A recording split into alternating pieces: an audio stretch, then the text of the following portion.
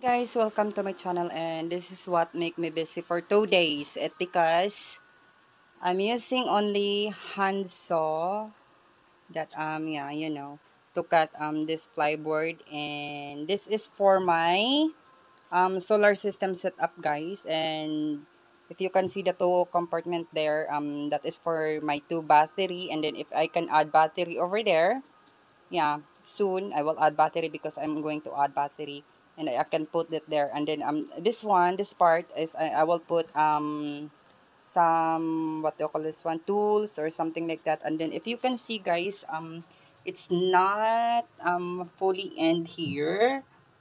It because I would like that the wire will going to come out over here. And in this part too, guys, yeah, in the upper side I have a big hole over here. It because I know that there's a lot of wire that I need to do. And in this part I will put my inverter, my solar charge controller, my fuses, my circuit breaker to be all safety. So, yeah, that's all, guys. To all my friends that who are asking me why you are so busy, something like that. So this is why, guys.